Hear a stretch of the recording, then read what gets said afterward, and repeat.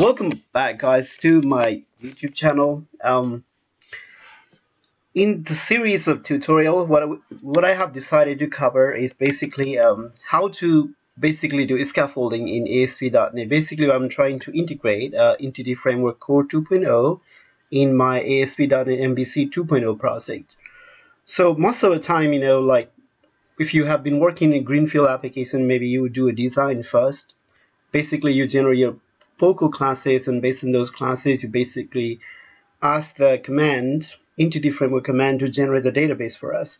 In these videos, we will be doing the reverse. Basically, in real life, you might be working in a project where database already exists. You might only working on the a business tier of the applications. So in that situation, let's say we have our database already created, and then based on that database, we're going to create our models. And then once we have our model created, model and the DB context created by the command, we're going to use this something called repository pattern. This is very popular pattern in the entity framework. And also we can use something called unit of work pattern. And once that is all defined, and then basically we will use the dependency injection. We'll apply dependency injection to our data access object and our business object and everything. And basically we will wire up all those code into our all those configuration in our code. Okay. So in this, I will be using the Visual Studio 2017.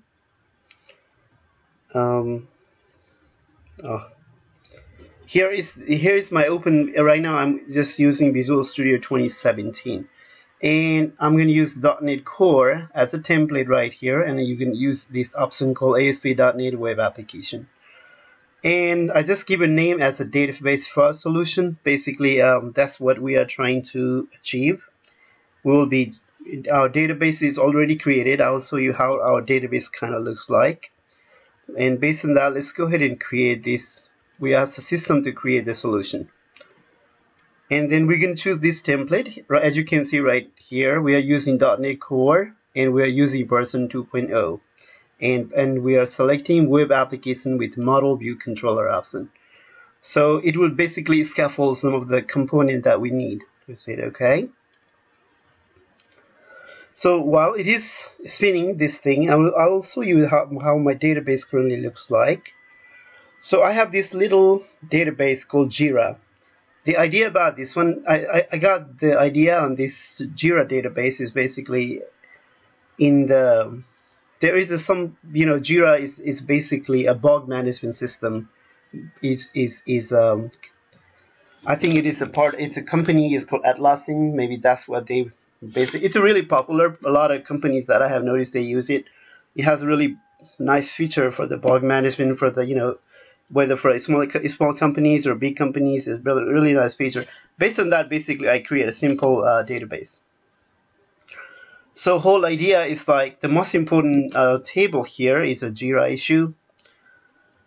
A Jira issue, it's basically, Jira has to know the associated project. That's why project ID, we have a table for project, and the reporter, the user who reported the Jira bug, and then who is also with this Jira belongs to, is developer or QA or in the system. Okay.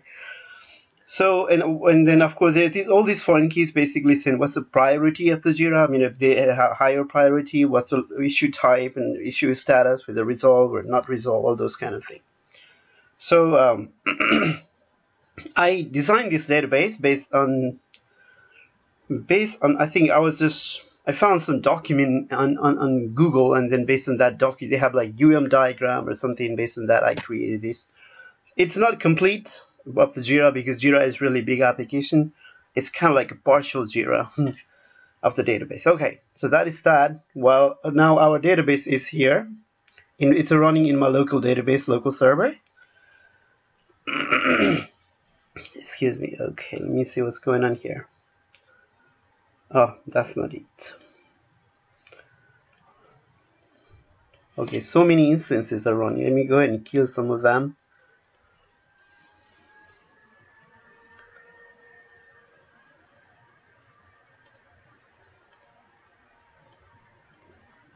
Okay, so it created this database first solution for project for us, and by default, we have something like we have a controller.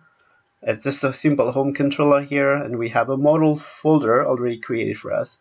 Basically, I haven't done anything. Basically, I just use a template so far.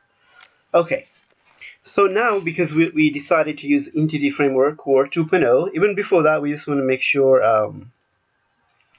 all the dependency here, all our server-side dependency is inside this folder called NuGet. As you can see, that's the single DLL, right? They integrated a lot of the ASP.NET Core related DLL into core.all into in 2.0. So right now, very first thing we need to do, we need to download. We have to use it using NuGet Package Manager. We're gonna download some of the module related to Entity Framework 2.0. Okay, so I have a very simple list right here. Very first thing we need to know, we need to grab this DLL. We need to download this library. So, like there's two ways to do it. Some people use this tools, go to tools right here, and you can use a package manager console, and from there you can also use the install command to install it. Or if you like GUI version, then of course you can use the NuGet package manager. We can go and let's search for this guy. Of course, not into the install, we need to browse it and find it here into different core. It is the most recent latest version is 2.0 because our project is also 2.0, which kind of makes sense. We're not going to go down, and so this is the latest version. I'm going to go ahead and ask it to install it.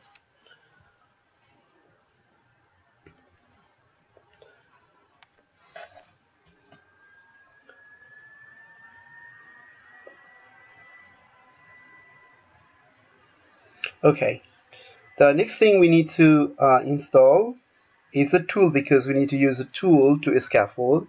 So we need to install this.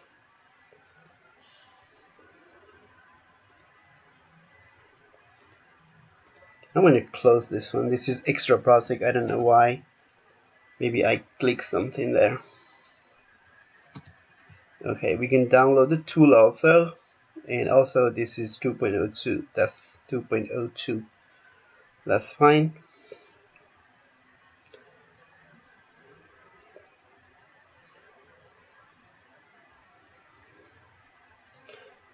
Okay, so it is complete. So just always make sure what all the DLL that has all the dependency, NuGet dependency that for our project is our NuGet. This is by default, it was already included, and this is the new DLL related to Entity Framework Core. For the SQL Server, we downloaded that, and this one here, and these two. Okay, so now next thing we can do, we can go into tools here. We can go into NuGet Package Manager console. In here, we need to run this command.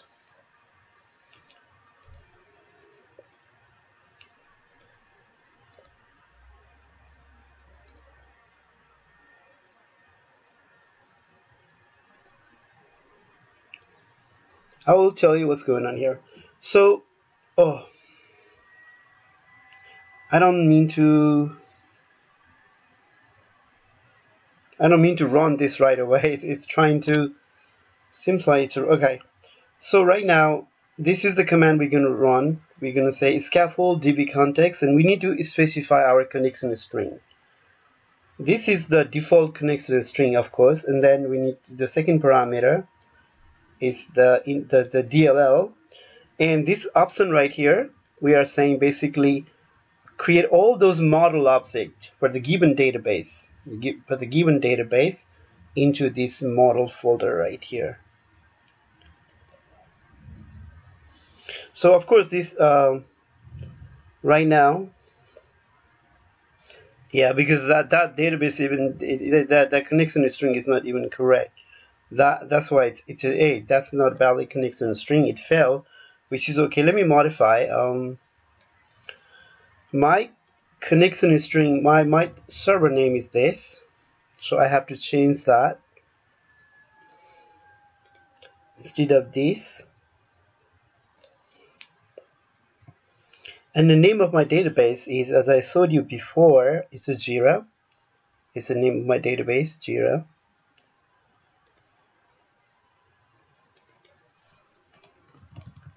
Okay, that is what I should have run. Okay, so we go in here. I'm going to say enter. The command is very simple. This is basically scaffold DB context. It's so fast. As you can see right now, based on our table, it created a bunch of new code for us. These are our, for example, we have a table called avatar. It created an avatar. We have, you know, the Jira issue. It created a table called Jira issue. And the most important thing was this. It created, based on our database that we specified, it created this DB context, Jira context object for us. Okay. So far so good. You know, like you know, imagine this tool is kind of really cool because we don't have to worry. Otherwise, we don't have to write all this code by hand. You know, so we basically scaffold our system. Hey, we have our database. Hey, it's a connection string. Go ahead and just create the model for us, and then just dump it wherever we specified our directory. In this case, it was model. All our domain model objects are now created. And not only that, it also created our DB context here. So, however, you know, like when I designed, I would like to be really have this in a proper place. I don't like have this Jira context in the same where my model objects are. So this is my design pattern. I mean, like you don't really have to follow this pattern, but it would be really neat because then you know all your data access layer, all your, you know, models in one place. So kind of neat. So I'll just create a folder here. I'm going to call DB, which has to do with the database. So basically create a class here. I'll just copy this.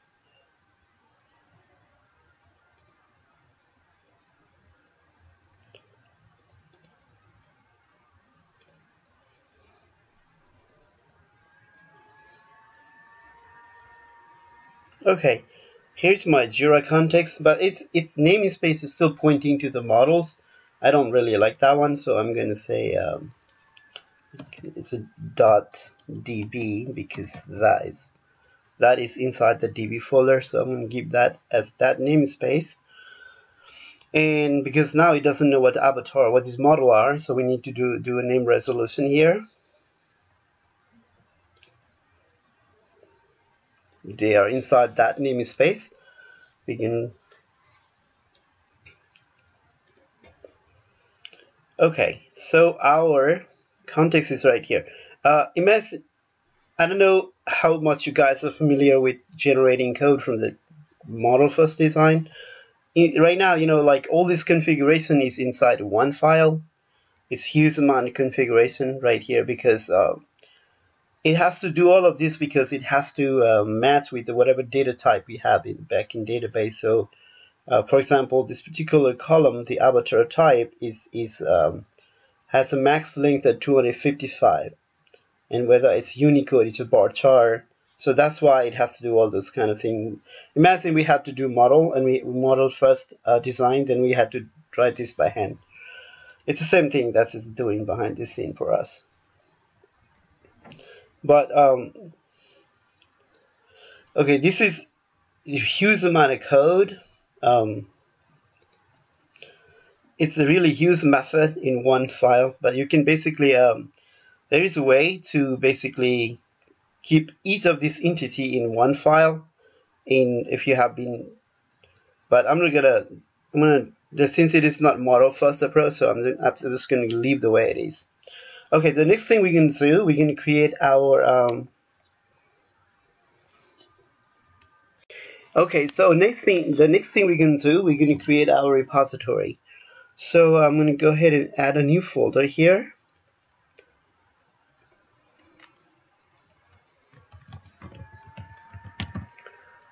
Here's the repository, and then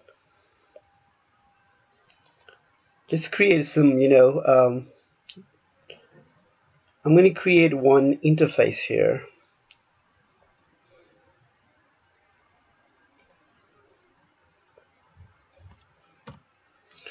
We can add interface. Let's call it a generic.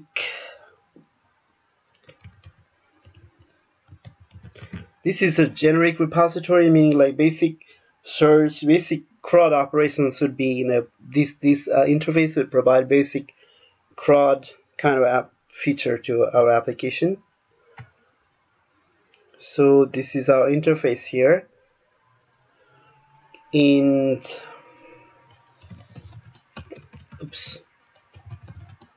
this interface, we can expose some method here. Some of the method we can expose. We should be able to, of course, insert. Let's not only that, we can make a generic version of, so let's call it T entity.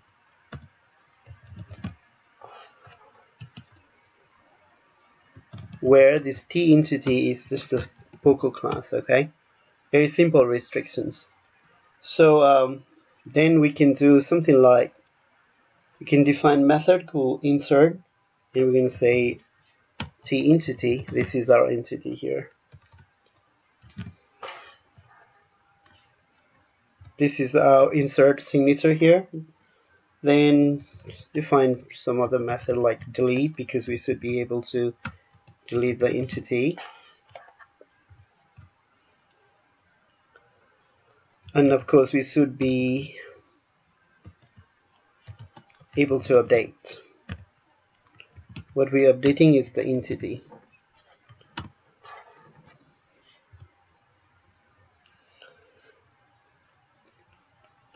And we can define some async version of the to get the data. We're going to say get async. We're going to use param so that I can pass any kind of data type. It's going to be array param object. Let's call it ID. And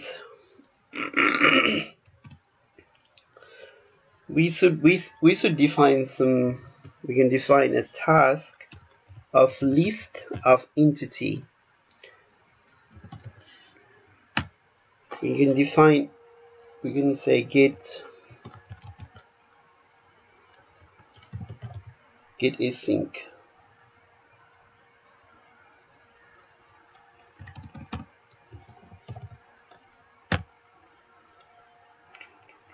So here in this case, basically, I don't know how much it would be really cool if we can make it really if we can pass the lambda expression for the given object, for the given entity. This method would be really useful. So to do that, we can define define expression and use some func here. Func of T entity.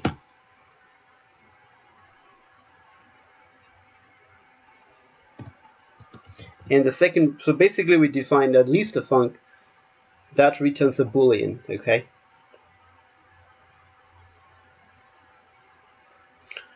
And let's give it a name as filter. These are default parameter. So it doesn't know what that one. Let's go ahead and do a name resolution here. This expression reside inside the link expression namespace, and this can be the first parameter for our guy here. So idea about this one is like later on we can invoke. I'll show you once everything is done. This method would be really useful. Sometime like we should be able to get our property based on certain order, and to be able to do that, we can define another property here. We can do func. This can be iQueryable of our entity, in this case T entity here.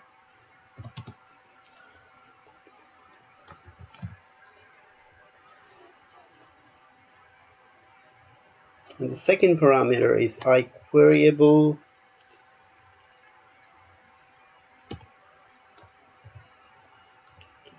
of T entity. Oops, why is got a funk?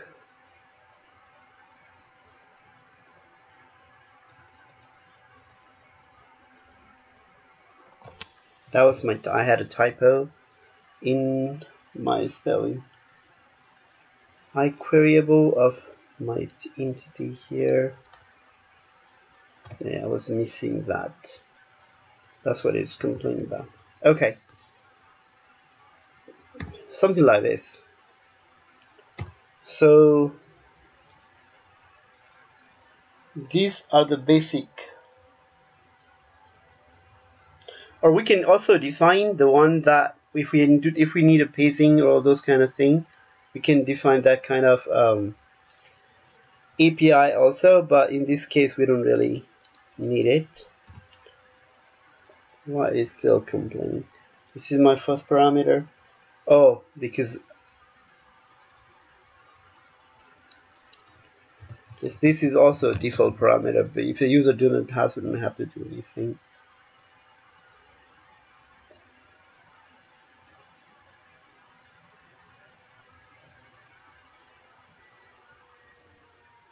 I didn't get ordered by. I was missing the parameter. Okay, so this we have once we define this basic signature here. Okay, that is that.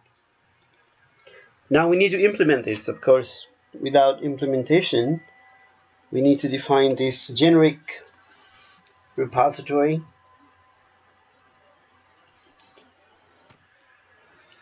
How the implementation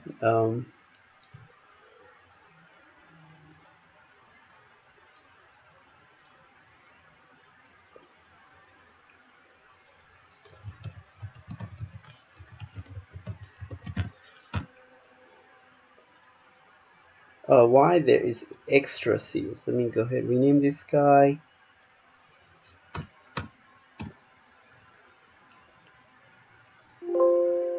Yep, change it that. Okay. And of course, it's also a generic version of it, T entity. And as you guess, it's going to implement this repository. I mean, the interface that we defined earlier has that. And then we need to specify our constraint where we need to tell what that entity is, where this guy is a class.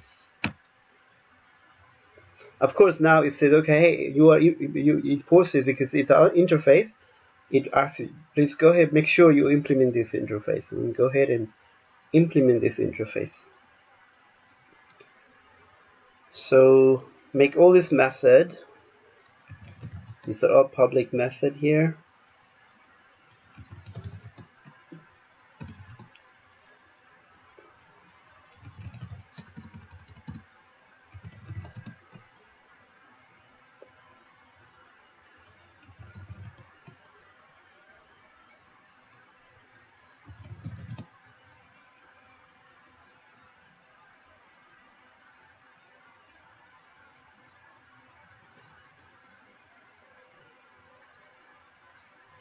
Oh, let me change this.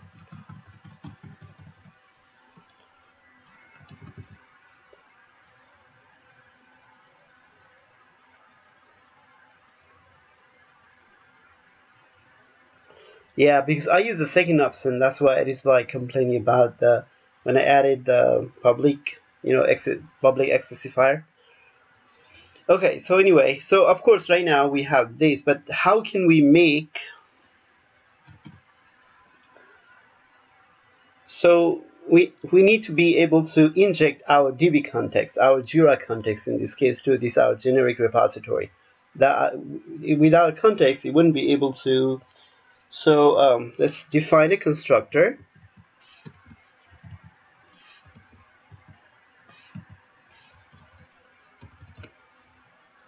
What is that constructor? CTO. I'll type. Here's my generic repository. In this repository, we should have this Jira context.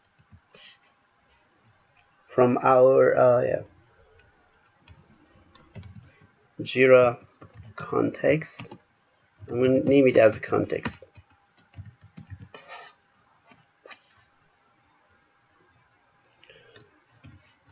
So basically, this can be a constructor injection into this. Before we should be able to create this object instance of this guy, we need to know the Jira context, right? Okay, and then we just defined a read-only property here called our Jira context, and we're going to say context. And then we need to set it this. We can set our whatever the constructor comes out. And then of course we need to know, remember, like this class right here, to be able to work for any classes, we also need to define another property, another field here, read-only field, and it's going to be a dbset of t entity, and let's call it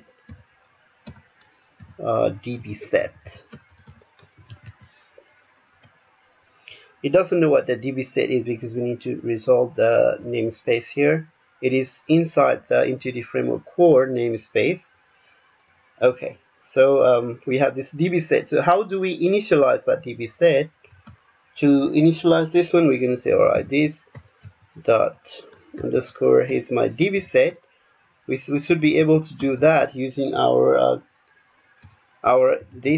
context object. And it has a set method. What we're setting is this t entity, and of course this is a method. Okay, so these are basically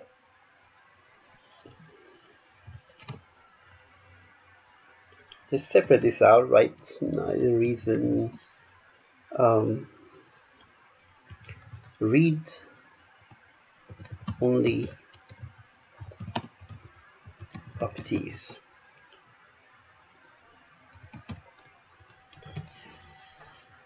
Okay, and reason is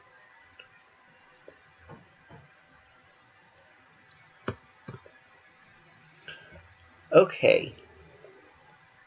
Now we should be able to implementing our method. First method we need to implement is delete. That deleting, as you guess now, should be pretty easy. Thus we have the dbset, and then we should be able to just call remove method, and then to it just pass that entity that we're trying to remove.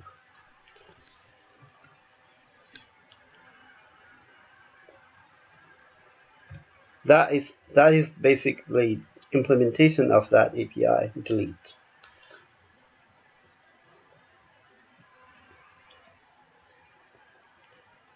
This implementation of this one would be a little involved, so I would make that as the last implementation. Let's complete the insert, and then the insert is, as you might have guessed, should be pretty simple, just like this, the dbs underscore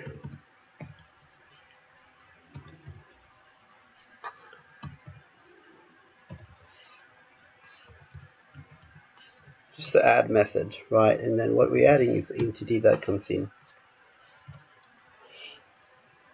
And the update is, if you have been working with the entity framework, updating is pretty straightforward also. We need to update something, we need the context. And we got the context here, and we can say entry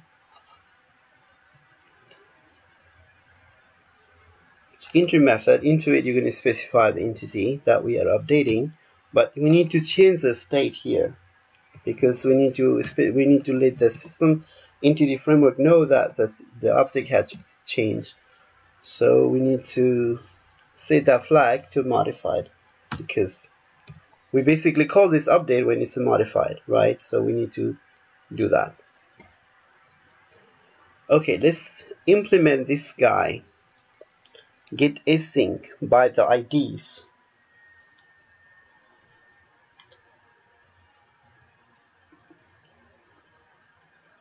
Because we are using and this one is, since we are returning t in task of this, we are we're returning a delegate here, so we need to, since it's going to be async method, so we need to specify this as async.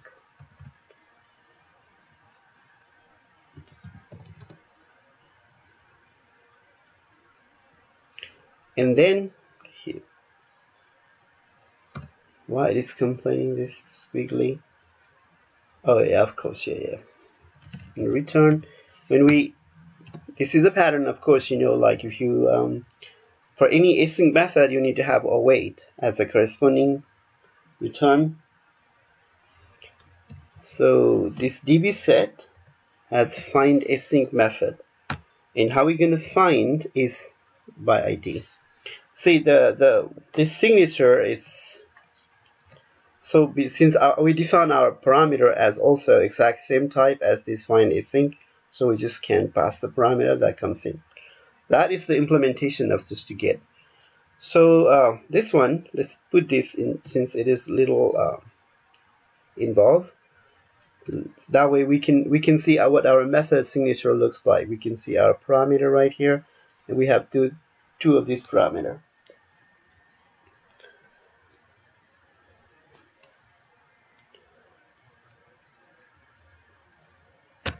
So let's go ahead and implement this one.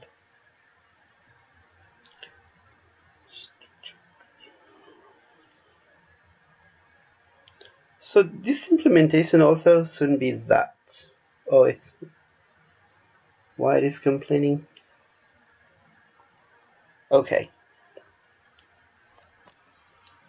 First thing we're going to do, we're going to say, okay, if there is a filter, when the user invoked that method with their, if there is a filter, then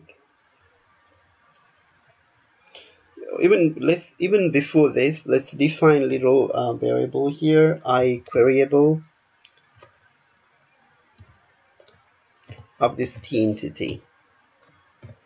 Oops. iQueryable of this entity in this query, and how do we get that? Is from the db set. And then if the filter is there, we can say filter into the where, we just pass the filter. So cool. This is awesome.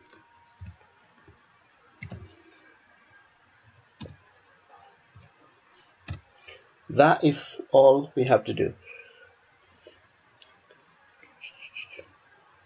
And then next we're also going to see whether order by clause is also specified. If this one is also specified. I don't know why my mouse cursor goes.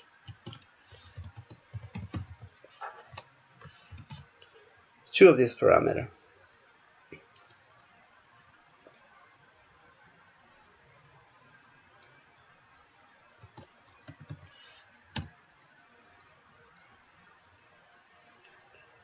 If that's the case, we're going to say, all right, return, and we're going to say order by.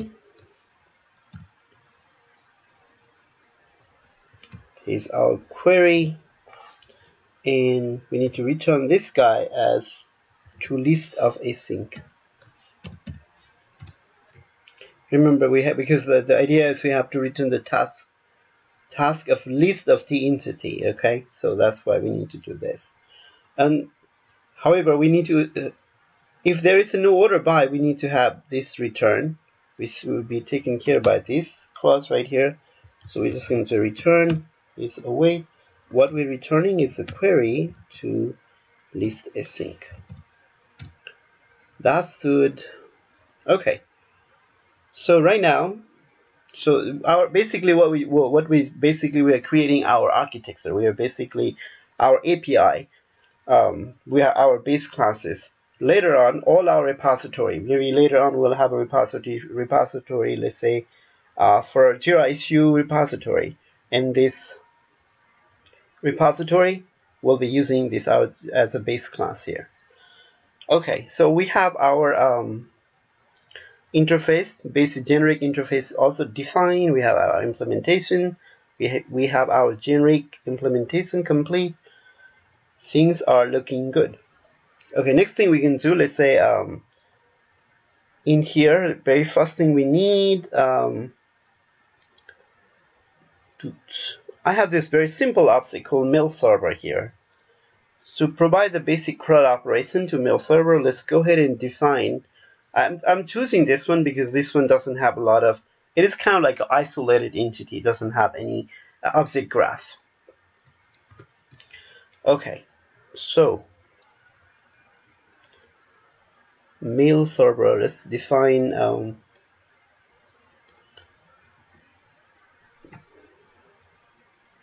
whenever I'm design, I basically I would create iMail server. First, I will define the interface. This interface only is specific to, let's say, you might have a need of a specific method that is only pertinent to this method, this repository, the mail server repository. That kind of method goes into this interface. So right now, this is just the interface. We don't have a need of that method yet. I'm gonna just leave it empty. So whenever need arises, as we start developing our project, it becomes bigger. As our requirements start coming in, and then you will realize the need. That's when you will put that.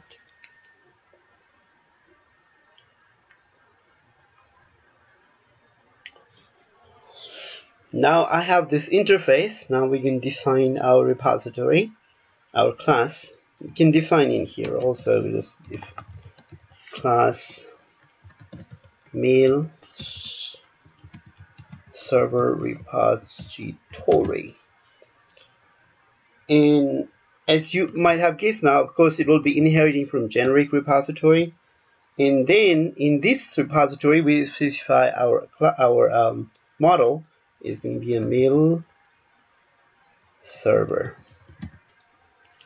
And this is also, second thing, this will be implementing this base class, inheriting from this base class, and also implementing iMail repository interface. Of course, right now it doesn't know what this guy is, so we need to resolve that name resolution. Why it is complaining?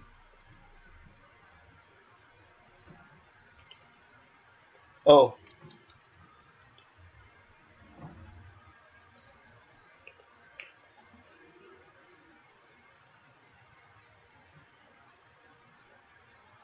Oh, okay, it is complaining because remember, like our generic repository, we need to we need to define a constructor for this guy. This is our pattern. Here is a mail repository, and this guy need to pass our Jira context. Let's call it context, and then remember, like we're just going to call the base constructor here. In the constructor, we just need to pass the context.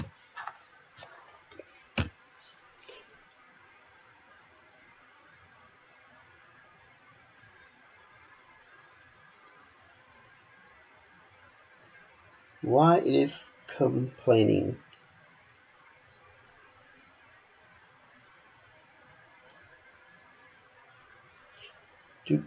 Oh, you know what? It's because it is. I need to delete this one because when we actually scaffolded this one, it also created this one, Jira context. I'm going to delete this because the base basically contains the one from the DB namespace, not from this model namespace. That's why it is complaining. So I don't need this one. I'm going to go ahead and delete this because I have this Jira context here inside the DB folder. So now it doesn't know. I'm going to go ahead and resolve this one now. It knows, okay, that is from the DB. Okay, now this is going to be our basic pattern. this is how our repository basically going to look like. Okay, next thing we have to do, this is how the structure going to look like. But however, even before this, we should have created our unit of work pattern. Basically, we're going to create a class in the interface, corresponding interface, that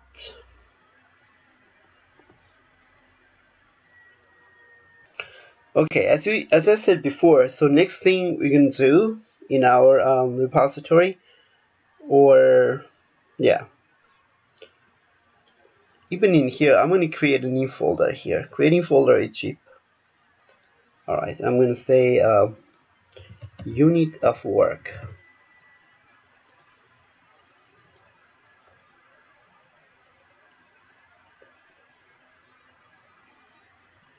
Let's create an interface called iUnit of work.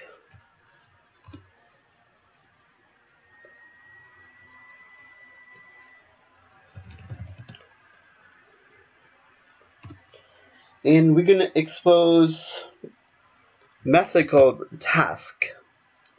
We need to be able to save. We're gonna say save async. We need to. That's the only method. For now, we're just gonna define this method here, okay? And then let's go ahead and create a new class that implements that interface.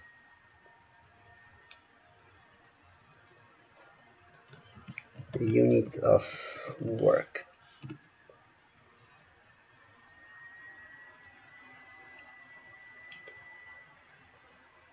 This is not what I.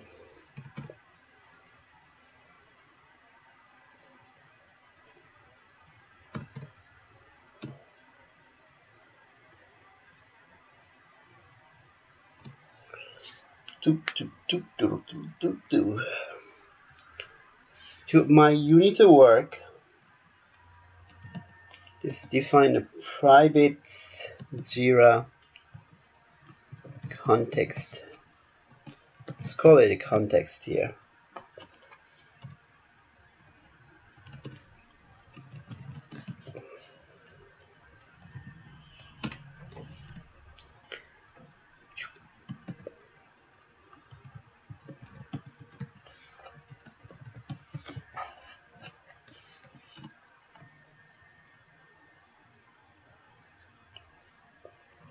Let's resolve the namespace here and just set that into those context equals to context.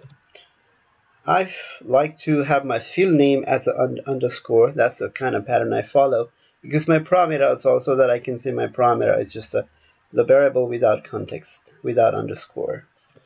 So that's my pattern, naming convention that I follow. But of course, you know, everybody has their preferences, or maybe kind of like established convention that people like to use.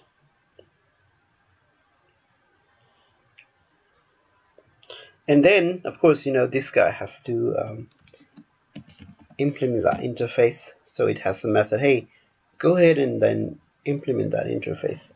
That is the whole point of it. So, of course, you know, if you have been using Intuitive Framework for a long time, you know, once you modify your object, you will create object. The objects are not persisted into your database until you call save changes method. In this case, we can use the async version of it. So we can say save changes async. So of course, you know, this is, we can async, and we have to say await.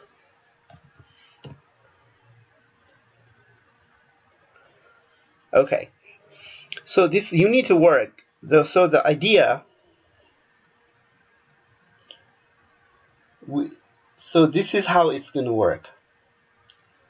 So we're going to expose all our repository as a property into this class here. I'll show you what I mean. Let's see, we have only one for right now. We just have one repository, one concrete repository called a mail server repository, right? So let's define a iMail server repository. So this is the name for us. Okay, kind of cool.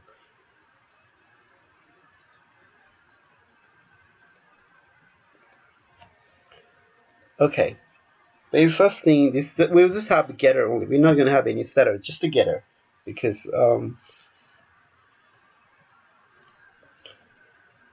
also define little private iMail repository underscore mail repository. Hey, that's kind of cool. I like it, Visual Studio. Okay, so we're going to check. Okay, if this is the mail repository object, if it is null, right? That means it has to be initialized. We need to create the new it. We're gonna say, all right, then that means mail repository equals to new mail repository. But to be able to mail repository, it has in the constructor, as it has dependency. Dependency is the context. So we need to set that good context here. And then once we have our object defined, finally we just have to do, okay, go ahead and return this mail repository, choose the color. This is the pattern we will be follow. So the whole idea about the unit of work is basically so that, let's say when you have to persist multiple object as a transaction type of thing, since they will be sharing, because objects are not persisted until this method is called, and all we're doing is basically modifying a bunch of objects, and then you're passing that unit of work and eventually calling the same context. Since it is the same context, so when you call the save async, you're using the same context, and all of your changes are sent out to the SQL Server or to your underlying database. That is the idea. That is the idea about this pattern. So I was hoping to finish everything about this tutorial in this video, but it seems like it's not really possible. It's turned out to be a lot. So in next video, I'll show you how to start using this one and how to utilize this pattern to start using into our controller. And well, next thing we'll be using the dependency injection basically to configure all our Jira context, our context object, and our repository. We'll be talking about that feature in our application later. Thank you so much, guys. Talk to you later. Bye.